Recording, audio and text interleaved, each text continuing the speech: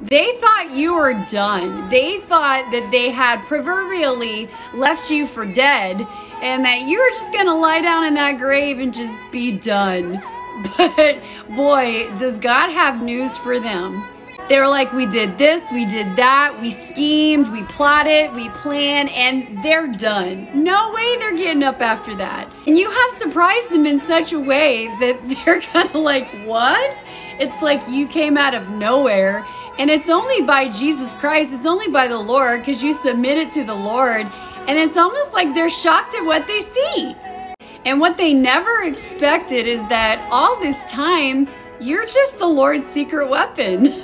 It's like they didn't see that coming. They didn't see you rising like a phoenix out of the ashes, right out of that grave. And they never saw that coming. They thought this time you were done. They were like, we did this, we did that. The Lord knew that was coming, and He trained you and He prepared you for all of it. And you're that person that you're an overcomer through Christ Jesus. They didn't realize Isaiah 54:17 over your life, that no weapon formed against you shall prosper, and every tongue that rises against you, you shall condemn. God said it in His word.